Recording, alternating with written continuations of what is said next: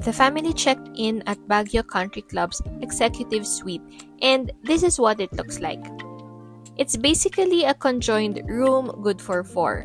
Here you'll see the master's bedroom. It has its own bed, TV, closet, and restroom.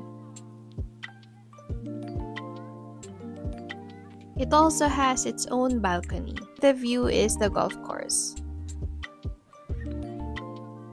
Across the master's bedroom is another room, but with 2 single beds. It has its own restroom, TV, and veranda. They have espresso machines, a dining table, and a living room. They also have a hair dryer, so no worries on that. These are the room rates with breakfast included. The rates differ if you are a member or a non-member. You do have to pay additional 1K for a corner room or if you're facing the golf course. Another option if you're a member is to pay through CRNs or complimentary room night vouchers. In order to get this room, you need to use 3 CRNs and each person gets a consumable that may be used on food or other facilities. The next day, we had a buffet breakfast. Since we used CRNs, breakfast didn't come with the room. We used our consumables instead.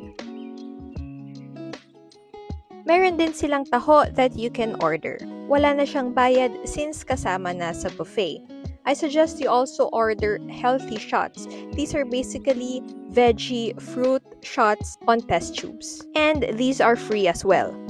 I love their lemon tea. Sobrang sarap niya. Lasang-lasa yung lemon. And it has a hint of honey.